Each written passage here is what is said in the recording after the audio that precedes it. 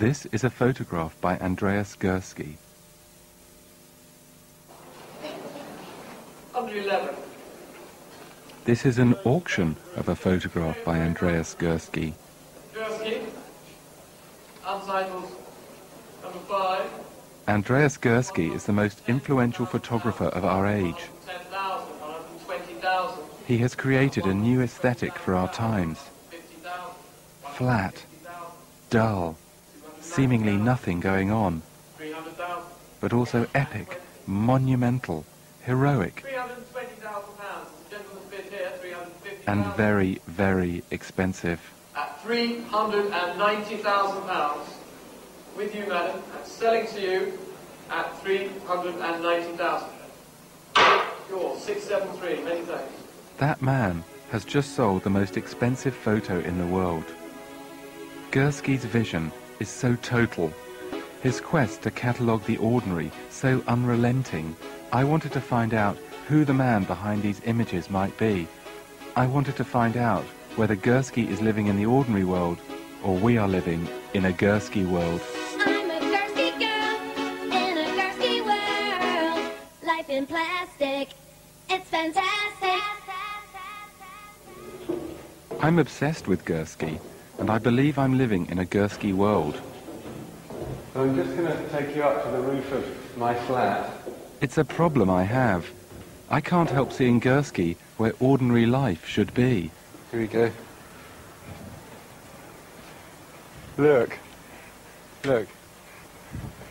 It's totally Gursky. This whole view looks like a Gursky photograph. This is why I feel like I live in a Gursky world. If you look out over this view, there's a sense of, you know, a sort of suburban inner city area, you're not quite sure which, tranquility and calm, and there's a kind of park down there that looks like it's been designed on a computer. I'm sure it has. When I look out over this view, I can see how regimented our lives are, and that's why I feel like I live in a Gursky world.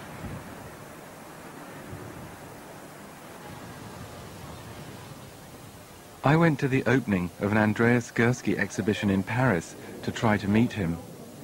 I'd brought a multicoloured microphone with me in the hope that I would fit into the art world.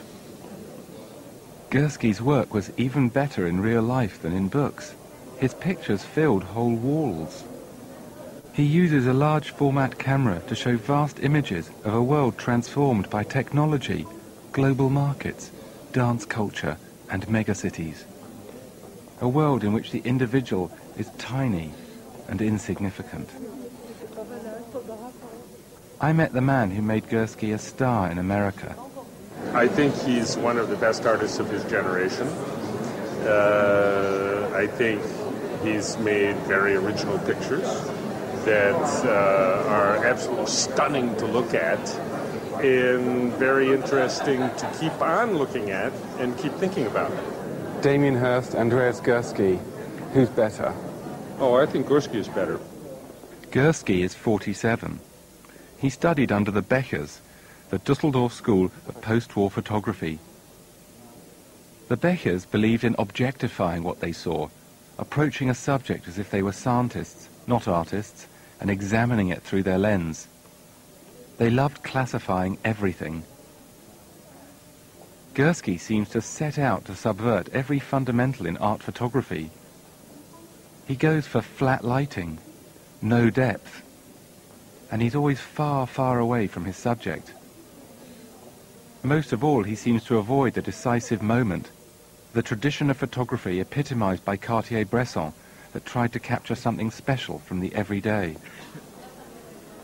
Gursky doesn't talk about his work very often, but everyone has their own theories about him. It's not about the people, it's not about the landscape, but I think it's a little bit the person inside of the landscape, you know? It's the whole thing together that it really clicks. Do you think it's like existential? Or? Existential. Okay. Not really, no. C'est la combinaison de le monumentalisme et la banalité. Oui. Non, la banalité n'existe pas. E dice qualcosa della vita moderna? Beh, sì, guarda. Stratificazione, omogeneizzazione, Molteplicità. I was having a great time practicing my European language skills, but as I looked round, I felt disappointed. I'm a Gursky girl in a Gursky world. Life in plastic. Gursky had scoured the world, You fly here and there, take pictures everywhere. but where were the pictures of Britain? Britain's an exception. I felt so ashamed for my country. I want to persuade him to come to Britain to take photographs. Oh, okay. How do- Invite him to, how? to What do I take do? a photograph in England. Why not? How do I do that? Call him. It wouldn't be that easy. Gursky is busy with exhibitions all over the world. Since becoming an art superstar, he hangs out with supermodels, not people like me. He's the one on the left. Luckily, he had a personal assistant who I might be able to schmooze. No. Oh, you don't know who it is? Well, I can't quite tell. Is this, oh right. This is him. But I'll ask. Sie sind Andreas Gursky.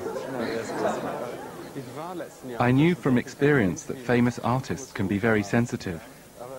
Maybe I only had a few seconds to make a good impression. Ich weiß, dass Sie sehr viel zu tun haben und so weiter, aber wenn wir zum Beispiel 20 Minuten oder wenn Sie 30 Minuten irgendwann in Düsseldorf hätten, könnten wir mal rüberkommen und so weiter. Also ich habe gerade mein neues Atelier bezogen, ne? Ja. Und von daher, ja, kommt wir gerne mal. Okay. I didn't yet know how I could persuade Andreas to come to Britain, but I was to receive my inspiration in one of London's smartest neighbourhoods. I was on my way to visit a collector. Hello? Hello, I've come to see your Gursky. This is it. Oh wow. That's great. Yeah, it's called Mayday 2. And what I love about it is that the light that comes in, if you look at it carefully, it's like an arm. This is like the arm, and then this is like fingers reaching out, catching all these individuals, swaying to the music, to something greater than themselves, and then almost as though whoever they're worshipping in the distance, it's as though their hand is coming to them.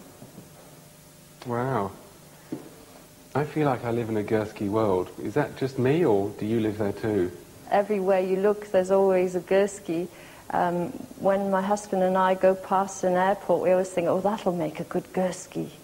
When I couldn't acquire a Gursky in 1996, I took a photograph of myself and created my own Gursky in a place called Sun City. It was a day when blacks and whites share this area together because normally it's segregated. It was just wonderful to see all these different people so happy doing things in action, and there's this like older man looking at this young girl, and they're all individuals within this mass of people. I now knew what my next step should be. If Anita could take a Gursky, then so could I. All I needed was a Gursky-like location in Britain where I could take some photos to show him.